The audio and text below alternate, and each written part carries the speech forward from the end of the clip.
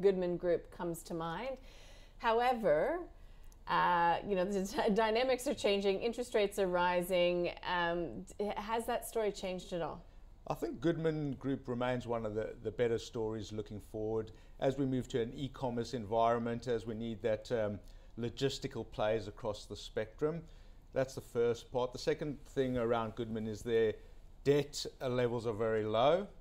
The stocks is quite expensive, so it's not one of the cheaper REITs, but we do think the long-term dynamics around it are pretty solid. And then we've still seen some corporate activity within the space in the US, where the deal was done at a higher levels than GMG is trading at from a valuation perspective.